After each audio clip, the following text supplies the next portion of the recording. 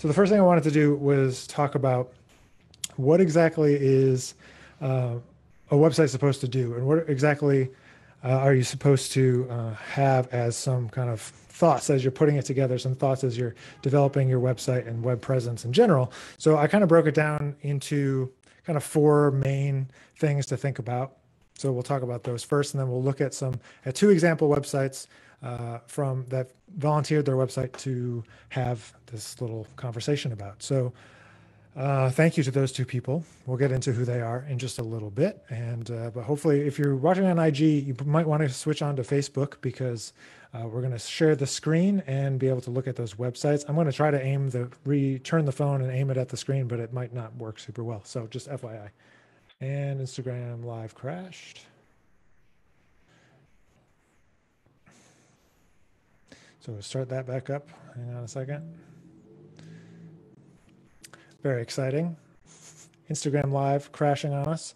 But okay, so jumping in here, what are the four things that your website needs to do, or what to think about for your website? So you want to think about driving visitors to take the action that you want when they get there, not just showing up and doing whatever they want.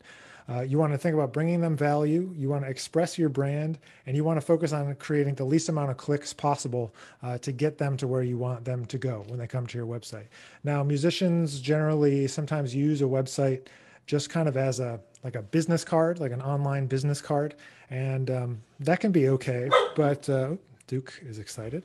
That can be okay, but it can be not super specific and not helpful in developing your business. And in terms of what you want people to do when you come to your website. So you got to then also think about what is the audience for your website. So we're moving back. So then what is your audience, and who do you think is going to come? So you could say, as musicians, the type of people that are come to your website are, number one, going to be people that want to know about you, want to know about your music. Could be people that want to listen to your music. It could be people that want to watch your videos. It could be industry people that want to know who you are, or hire you. There could be festival promoters or club promoters, for gigs and such. So any of those things are possible as types of audience. And we want to make it as friendly as possible for all those types. But also, really, you want to be thinking about connecting with your fans and building your audience and being able to monetize your audience, build your career, all those sorts of things. Now, there's a conversation to be had about, is a website even relevant today? And I think so, because that's your home. If Facebook decides to go away, if Instagram gets deleted, any of these types of things, you never know when those sites could go down, the services could go down, and you just never know. So it's important to remember that you want to be in control. So I think about my website, any website, as kind of the hub on which all of the other components sit. So if we're talking about Instagram, Facebook, all kind of derived to the website, your store, all that stuff has to be on a website. So you got to have that website together. So we said there was going to be four things we're going to talk about. So first is drive visitors to take the action that you want. So oftentimes when I talk to clients, when I talk to artists, is that they don't even think about what is the thing that they want people to do when they come to their website. What do you want them to see? What do you want them to listen to? What do you want them to consider?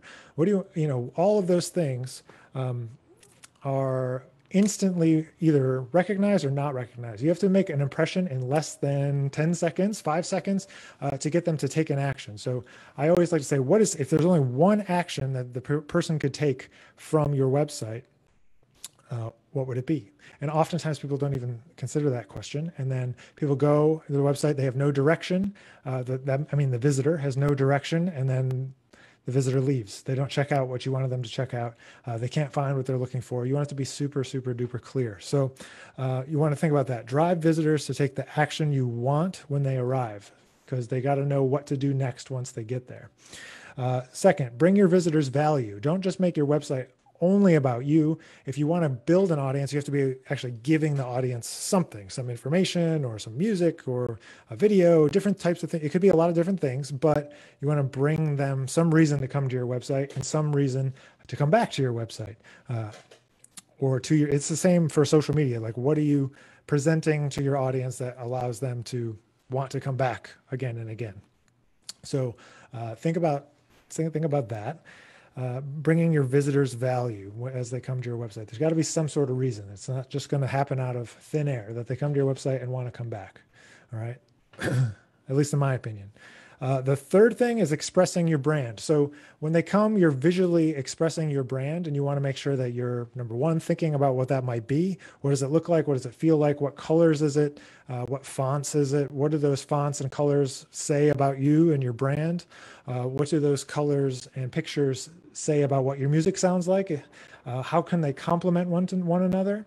Thinking about all of the intersectionality of all of that stuff, the visual and the audio, how your professional promo photos look, how they're positioned on the website, where your sight lines are, all these different types of things, but expressing your brand in a clear way so that we know what you're about, what we can expect, and again, what to do next once we arrive on your website. And then the fourth thing that I'm going to add into this is what can you do to create the least amount of clicks possible. With every click on a website, the more people you're going to lose. So with every click, you want to make sure that it's actually relevant that there's a click there. If you can avoid people having to click to a million different pages to get to something, it's always going to help you convert better. So, and by convert better, I mean take the action that you want them to take when they arrive at your website, whether that's to listen to something, to watch something, or to go to a certain page or anything like that. So we're going to take a look at, through this lens of those kind of four things, those four ideas, two websites that people submitted their own website here for this little consultation, and we're going to take a look at them now. So I'm going to try to switch this over so you can be looking at the computer screen. Yeah, that's not going to work. You're not going to be able to see it. So I'll just keep it here on me. And if you want to go over to Facebook so you can look at this, or if you see this now and want to check it out on YouTube later, but I'll just be talking about these websites. But if you want to see it, go onto Facebook, because I'm streaming my screen there too, and we will get that rolling. So we're going to start recording. Click to record the screen. And now we're going to share screen, share the desktop. All right, and I got these pulled up in here we go. So we're going to look at two. So we're going to look at Naomi Nakanishi, a pianist. She's at Eastman, and we're going to watch and look at a trombonist named Cameron, his website. So let me just make this a little bit bigger and keep this here so that we can sync it up later. So we're looking at Naomi's website. This is her homepage. You type it in, nnaknismusic.com. I'm imagining that there's probably some sort of issue in trying to get that more direct address. But the first thing I would say is up here, if you take a look at the top of the screen, you want to change that from saying home and then music. You want to include your name there, because you want the websites to be able to know what this page is about. So you want to at least put your name up here in the metadata. I would highly recommend getting a URL that has your name in it. This is kind of hard to spell, unfortunately. And I was even trying to look for the site, and it took me a couple minutes to actually be able to find it. So I would definitely recommend that. Hey, Jazz Boy, how are you going? Should know your name by now. Thanks for being here. We're talking about websites today. And so going back to Naomi here, there's a large, high quality picture, and you can look and you can see her eyes are looking to the right. And so that's drawing your attention right to her name. And there's a link there. So when I click the link, I think it just goes nowhere. Okay, so that's, you want to maybe unlink that, because that makes me think I should click there, right? Remember I said you come to the website and then you're looking at it, what should I be doing?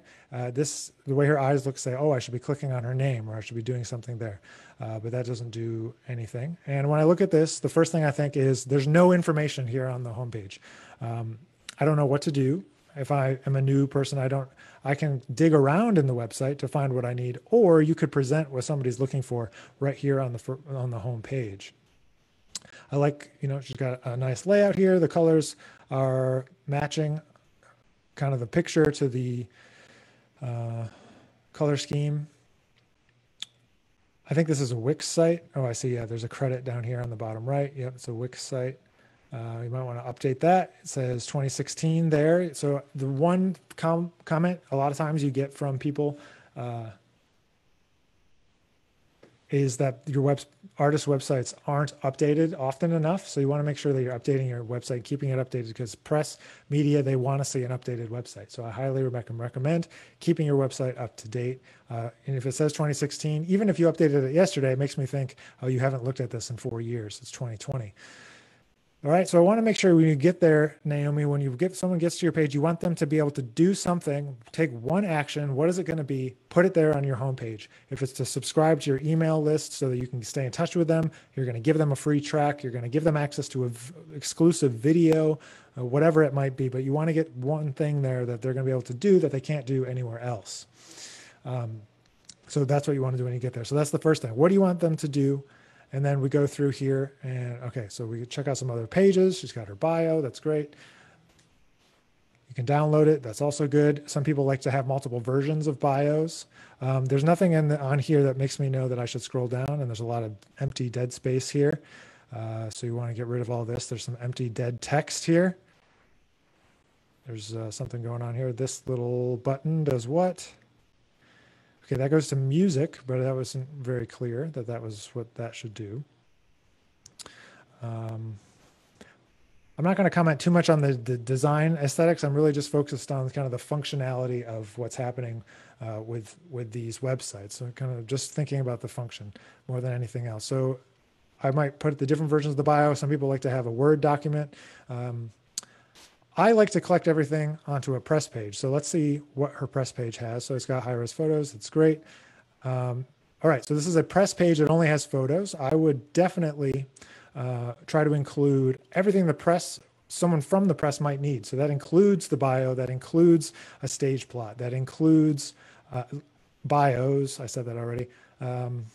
Any other pertinent information, if there's videos, if there's streaming links, all that stuff should be here on the press page so that if somebody from the press is coming, they can find everything that they need and they don't have to dig around your website.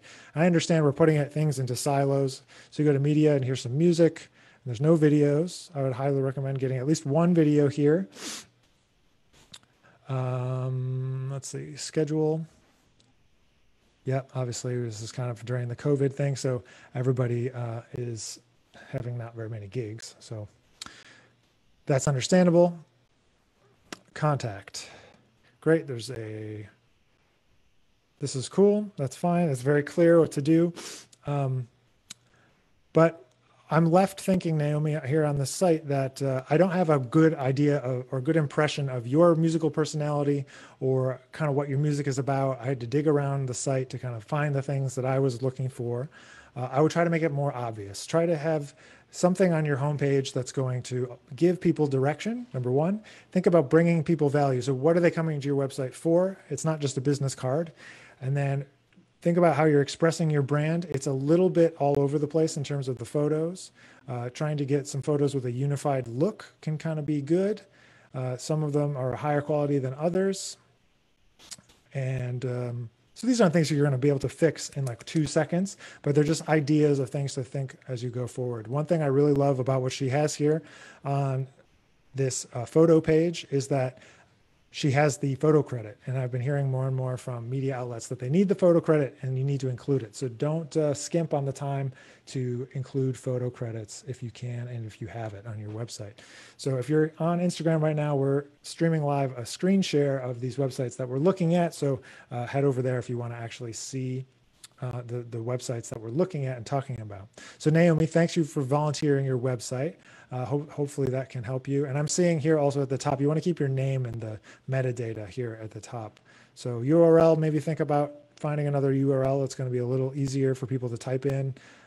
Maybe use your whole name instead. I get there's probably some reason why it's like this. I understand that. So, but maybe think about that. Maybe you don't need .com. There's other endings you can use, net, or there's a lot now that you can actually use from different countries and different endings. You can even be .jazz if you want.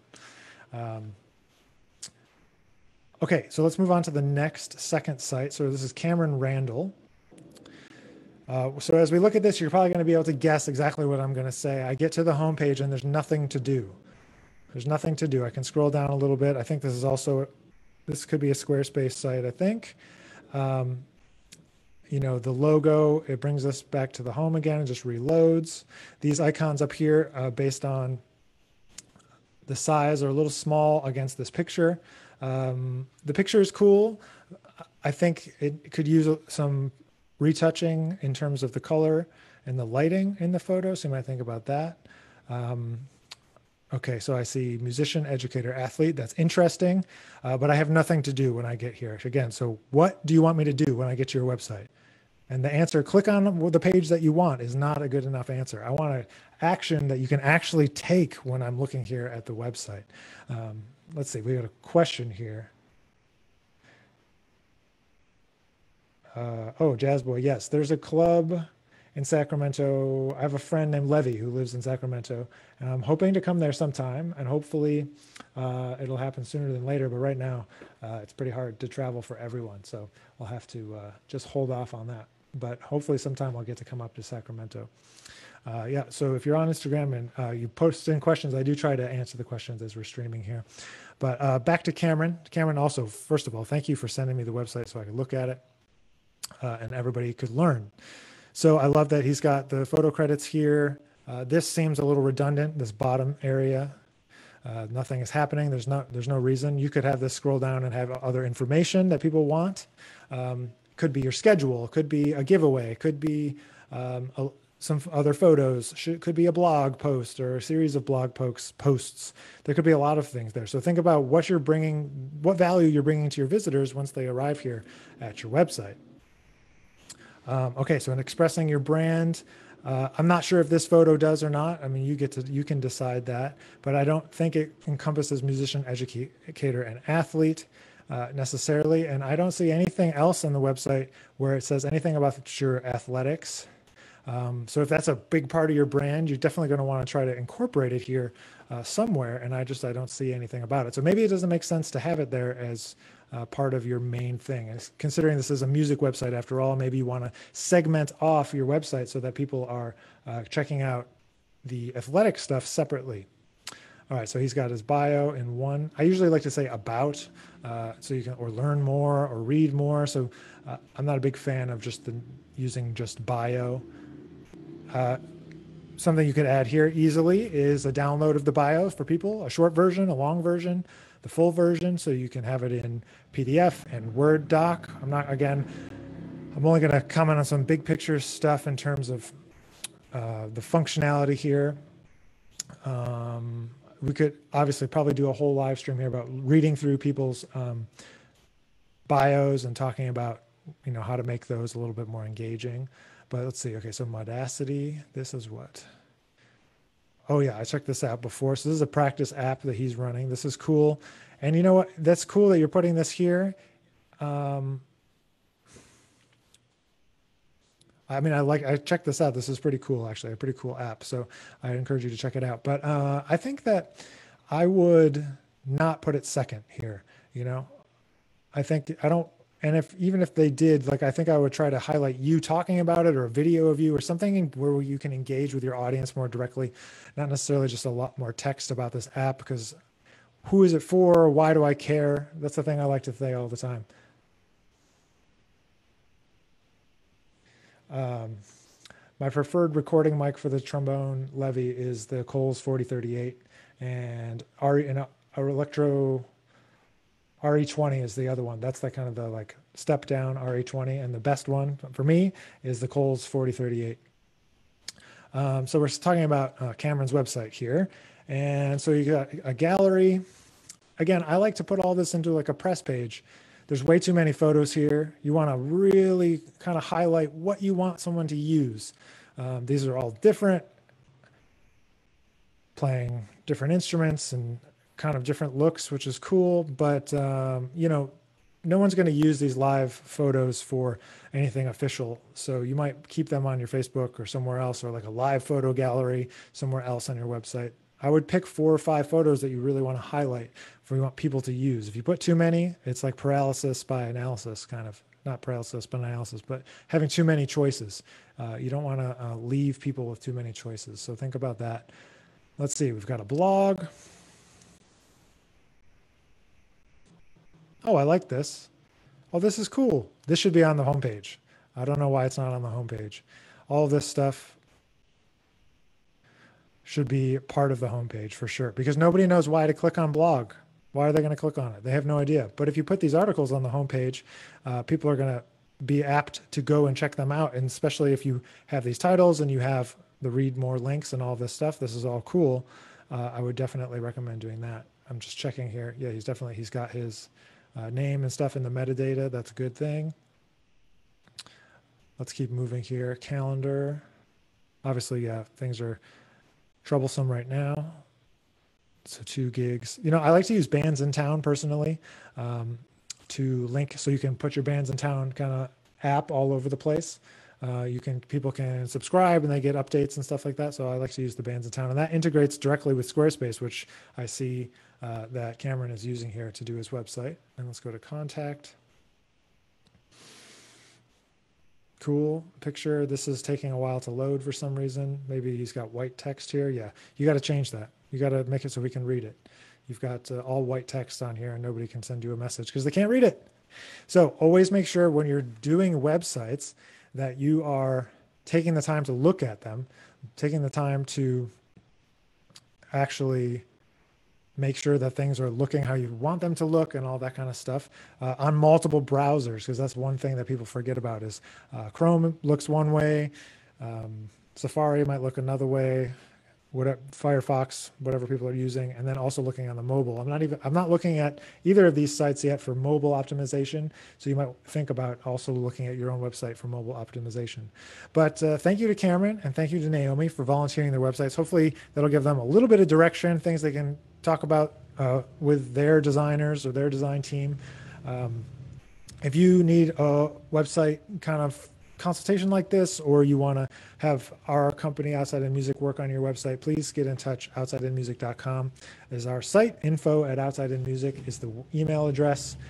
So feel free to do that if you want. And again, I'm just going to wrap up today's video by going back to those 4 items that I think you should consider when you're working and designing and talking about your website and its functionality. Like we didn't really talk at all about the brand, how it looks, and the photos a little bit, but not too much, because I mean it's pretty personal, you know.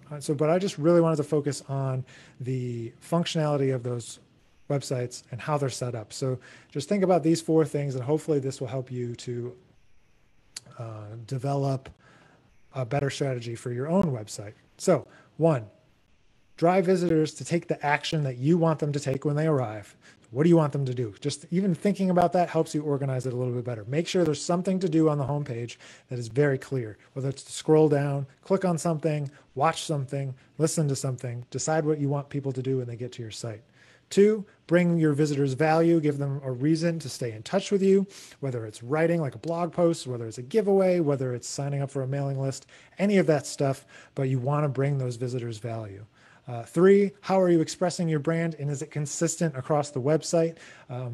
It's not that you can't use new and old photos and mix things up, but making sure that everything matches the brand to connect to the audiences that you want to connect with. You have to think about how people are going to perceive the photo, not what you think of the photo. You might think, I like this one and not that one, but how does it translate on the website? Does it work in the design and does it also function to direct people to where you want to direct them? Like we said, Naomi was looking in one direction, and that clearly makes our eyes go in that direction, which can be great if you want somebody to click on a link, like I tried to click on her link. And then lastly, make sure there's the least clicks possible. Try to group things together so that people don't have to click between pages. Everything can be very clear, and they can have what they need when they come to your site. So hopefully that's a little brief overview.